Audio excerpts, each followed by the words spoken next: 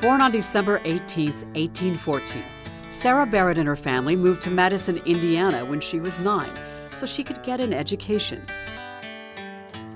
She submitted her first poem to the local paper, the Madison Banner, when she was just 13 years old. Throughout her adolescence, she published several poems in Madison and Cincinnati newspapers. Sarah's work attracted the attention of Nathaniel Bolton, an editor at the Indiana State Gazette. Sarah and Nathaniel married in 1831, and the couple moved to the new state capital, Indianapolis. Sarah continued to write and publish her poetry while she raised her 2 children.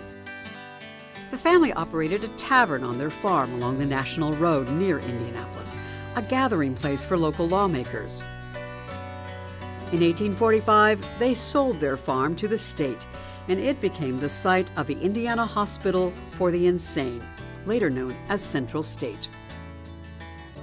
In 1851, social reformer Robert Dale Owen and Sarah Barrett Bolton worked together to lobby state legislators to secure property ownership rights for women. In order to sway public opinion, Sarah wrote about the important issue for several newspapers. Sarah's writing earned her the nickname of Pioneer Poet Laureate of Indiana, and many of her poems were set to music. She also wrote about issues of the day, including the inequality between genders and social classes. Yet her most famous work is Paddle Your Own Canoe, a poem about the importance of making your own life decisions.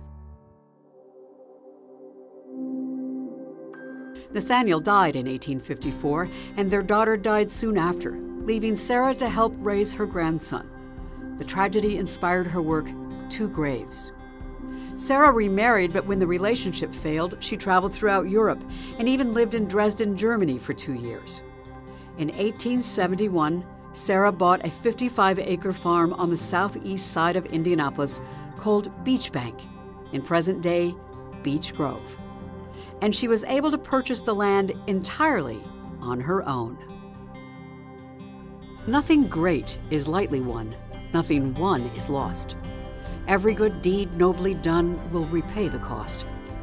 Leave to heaven in humble trust all you will to do, but if you succeed, you must paddle your own canoe. Sarah Bolton.